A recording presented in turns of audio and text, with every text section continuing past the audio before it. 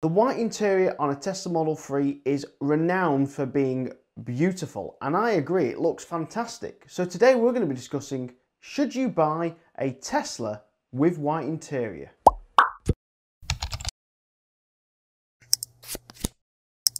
Now, before we start discussing the white interior of the Tesla, just quick feedback, what you think of the new studio layout. I've changed the Tesla tequila bottle from being down here to fitting these new floating shelves here, and I think the studio looks a lot better and a lot cleaner now, a lot more interesting. If you're not already a subscriber of me, I make videos about electric cars every single week. Go and click that subscribe button down below, and if you're already a subscriber, hit the notification bell. You'll be notified every time I make a new video. Now back to that white interior on a Tesla Model 3. If you weren't aware, it is an extra on top of the black coloured leather that they already have. The white leather is an additional £1,000 to add to the Tesla, and it's not actually real leather, it's actually vegan leather, it's a fake leather, and it's basically one of the nicest white interiors I've personally seen on any car I've ever had.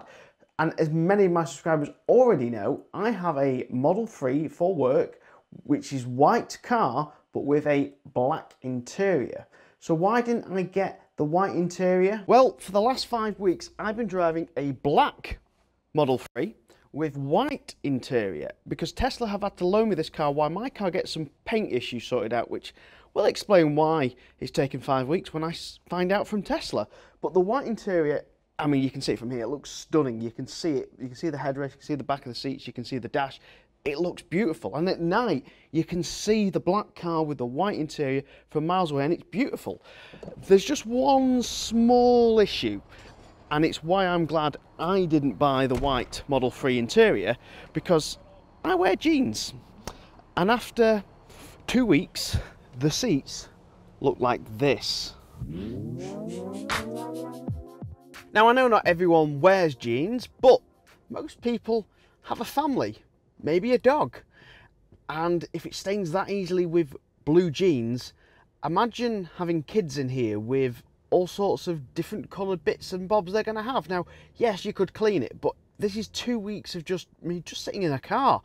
They stain way too easily, and the upkeep of this white leather is going to be a bloody nightmare. So although it's absolutely beautiful, £1,000 extra for this fake vegan white leather, is it worth it? Although this is not my car, I still want to see how easy this is clean for everyone else. So I'm using what I normally use at the garage, which is Autoglym High Interior Foam. There's a link down below in the description if you want to buy it, but let's just find out if this works.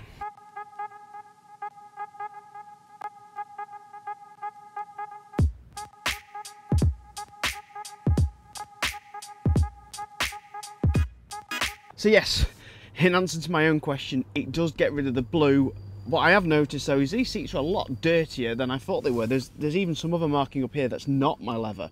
So if you do want the white interior, be prepared that it's a high intensive job to keep it looking as immaculate as it did when it was new. Now I want to know what you think, so let me know down below in the comments. Am I just being too fussy? Am I being too picky? Does it really bother you at all? Let me know down below in those comments. Thank you very much for watching this week's video. Don't forget to like it, don't forget to subscribe, and I'll see you again next week. Goodbye.